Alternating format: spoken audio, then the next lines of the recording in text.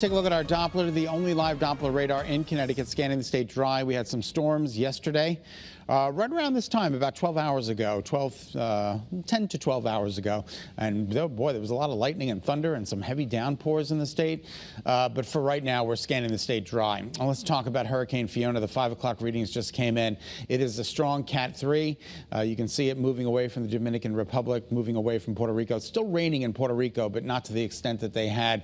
Now it's got its eyes on the Turks and Caicos, and this is moving towards the north and to the east. Look at this. It's going to turn into a major Category 4, scoot right by Bermuda as a Category 4. It'll be to the west of Bermuda, but nonetheless, they're going to get caught in its crosshairs. So keep a good thought. They could have 90 to 100-mile-an-hour wind gusts on Bermuda.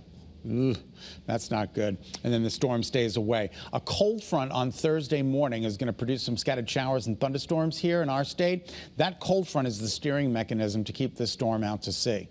So that's some good news. I know we're going to get lightning and thunder Thursday morning, but at least it's a steering mechanism to keep Fiona away from us. All right, we're dealing with some fog out there this morning.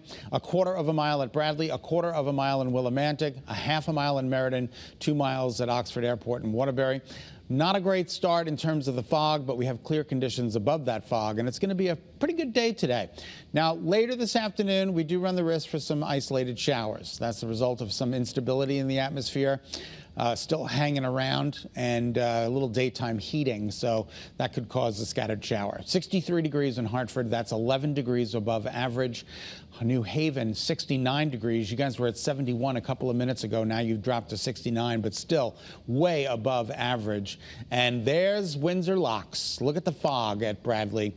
Remember, I just told you it was a quarter of a mile? It's not looking too good out there at Bradley. They've got an extensive amount of fog. Much better in Torrington. Good morning to you. And we'll take you right now to Waterbury, where you can see a little bit of that fog in the distance there. Oxford Airport reporting 2 miles of visibility, 61 degrees this morning in Waterbury. All right, temperatures are balmy. They're way above average. 52 is where we should be. We've got 61 in a lot of locales: Salisbury, Torrington, Waterbury, Willimantic, Putnam. So almost a full 10 degrees above average in the dew points. They're going to be coming down during the day today, so it's not going to be as warm and it's not going to be as humid as it was yesterday. We've got a temperature differential anywhere from 3 to 4 degrees cooler than 24 hours ago. The winds are calm. They'll be out of the northwest today. Let's take a look at early morning futurecast. Tomorrow's weather today. There's that little blip, 2 o'clock. This afternoon. Grab an umbrella, throw it in the backseat of your car. It's going to be moving through the state quickly, and it's going to be short-lived. There it goes.